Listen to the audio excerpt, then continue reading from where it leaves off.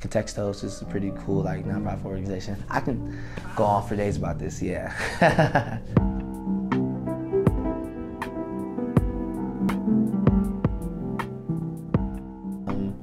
I think one of the first shows I ever seen, or earliest remember, it was Stevie Wonder at my church, and that was really cool. Stevie Wonder came to my church and sang Falling in Love with Jesus, and it was crazy. And I was like, whoa, this is wild. So that was pretty cool. I think that's the moment I was like, whoa.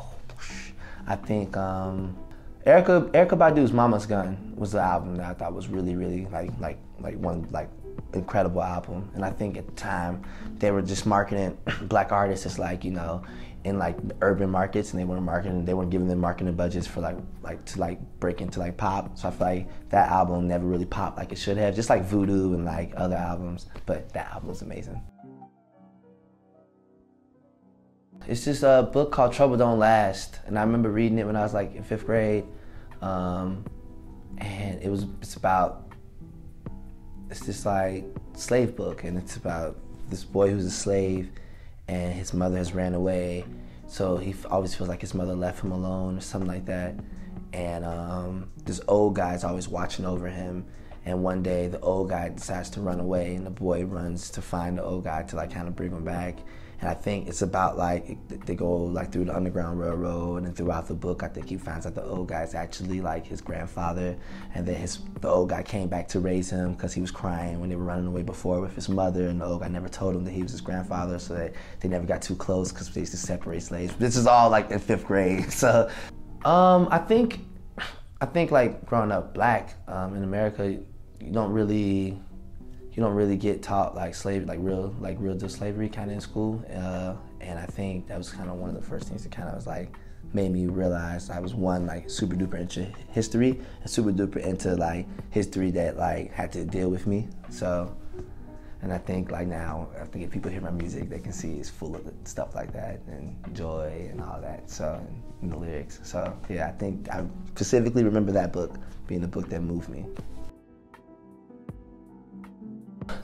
Well, I used to be an organizer when I was younger. I was an organizer, and before that, how I really kind of got into music was because I was a fellow at this like nonprofit called Chicago Freedom School, and it's right down the street from like George Washington, Harold Washington Library, and I would have to cross through this corner that has U Media on it all the time. U Media is the section where it's like where the youth can go there and like they do arts and stuff in the Harold Washington Library downtown on State Street.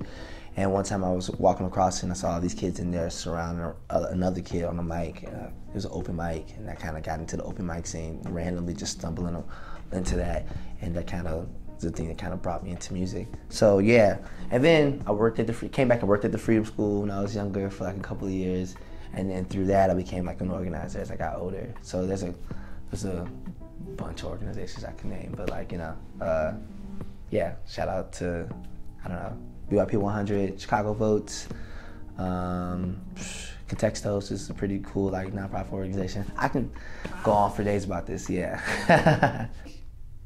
I think when people think of community, I don't know, it gets weird when people are like, oh, well, I'm gonna go out and community build instead of just like, I'm just gonna go out and be part of the community. Because I think that's just like, I think that in itself is like what builds the community. And I feel like when people are thinking about building like this idea of like, let's build a community, it means that there's already something not there, you know what I mean? Or something that needs to be fixed or built up, and the community's already there. You just need to just give it a little love and like notice it and say hi to people and be kind, you know what I mean? And be in it.